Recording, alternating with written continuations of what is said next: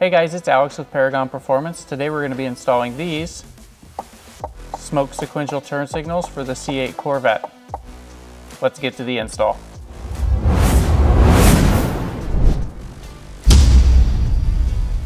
Alright, so we got to start here by removing this mirror glass. If you notice, this one's different than the OEM one. This has our Paragon wide angle mirrors at it.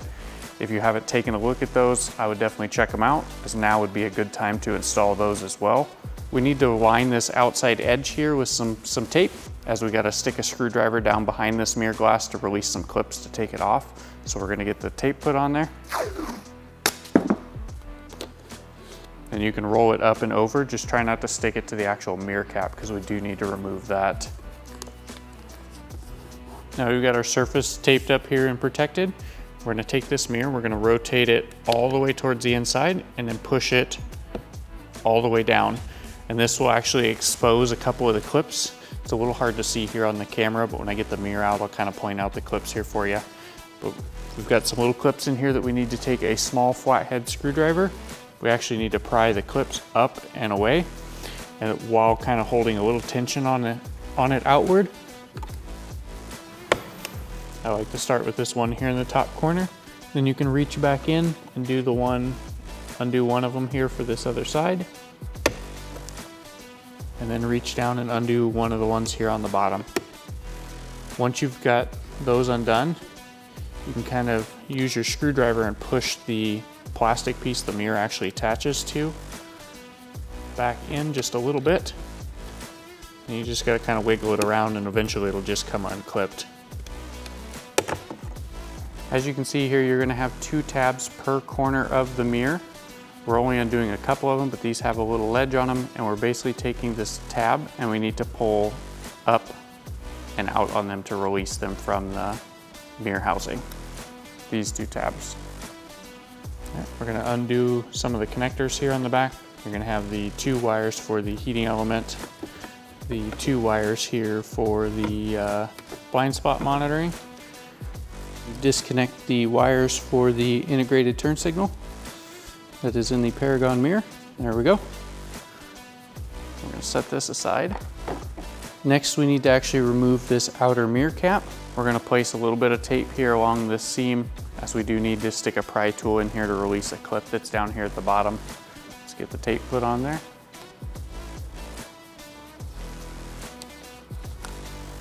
And if you can, just try to tuck the tape under that mirror cap. And then next we're going to start here on the front side and release some clips there. Alright, so we're going to start here by releasing the outboard clip. There is a small tab here that we need to pry down, as well as a little box that sticks down in that we need to push back on. We use the plastic pry tool and pry down on that. Then using your flathead screwdriver, push back on that plastic box. You should be able to release the mirror cap. Sometimes it doesn't always work that way, and you have to kind of release this inboard one and then come back to the outboard one. Okay, we'll double check this one.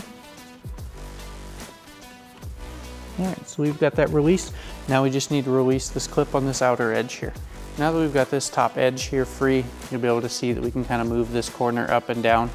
We're going to take the plastic pry tool, insert it in underneath, and just kind of slide it down this edge. And when you get down to right about where the light comes across here, you're just going to kind of slide it in, and then we're just going to wiggle the mirror around a little bit, and it just pops right off. I would suggest doing this in a warm environment so the plastic clips don't break when that pops off of there. We're going to start here by removing some of the pieces around this side marker light. We're going to start here by locating the connector here and unplugging it. There's no clip or nothing on it, you just got to wiggle it and pop it out. We need to remove a Phillips head screw from here, here, and here.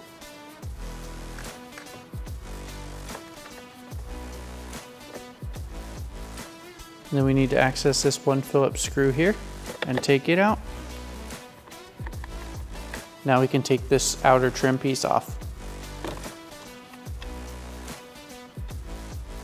Now that we've got that trim piece off, this light, we're going to pull this tape here off the side. We won't need that anymore. All right, So now we're gonna take and we're gonna grab this top piece of plastic here that's part of this outer trim of the mirror. We're gonna kind of pull it straight out and back. You do have to pull it out pretty far, so make sure that we're doing this in a warm environment. This plastic is not cold, so we don't damage any of the plastic. The light, you're gonna be able to just kind of wiggle it straight up and out of there. Perfect, just like that. Now we've got it out, we'll grab the new one and get that one installed. Now we've got our new smoked sequential side marker light here. We're going to get that reinstalled in kind of the reverse order that we took it apart here.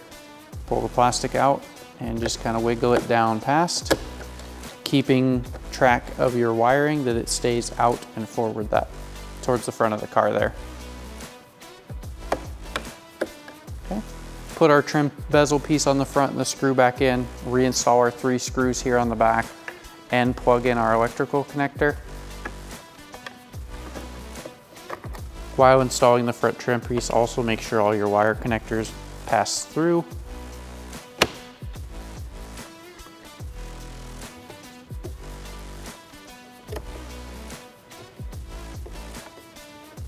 As a reminder to plug your connector back in. And then always double check that the light works before you get everything put back together, because you can actually plug this in either direction and it will only work plugged in one way. Remove the rest of our tape. When reinstalling the mirror cap, we need to locate this inboard clip that goes down here in the bottom side of the mirror. That's going to be the most important clip to get started first. Install that clip that we just pointed out into this notch here. You're going to want to kind of do it at an angle here,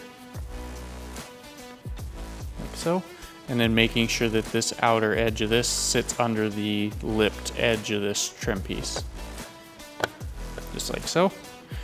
And then you just rotate the mirror cap on,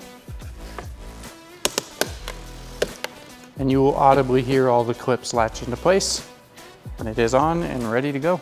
Now we have everything plugged back in.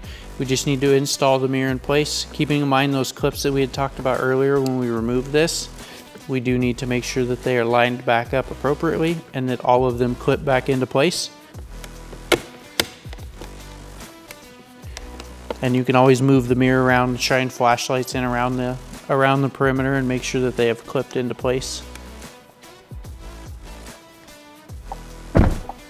There you have it, pretty simple install. Don't forget to check out those C8 wide angle mirrors. As always, like, subscribe, and comment. We'll see you next time.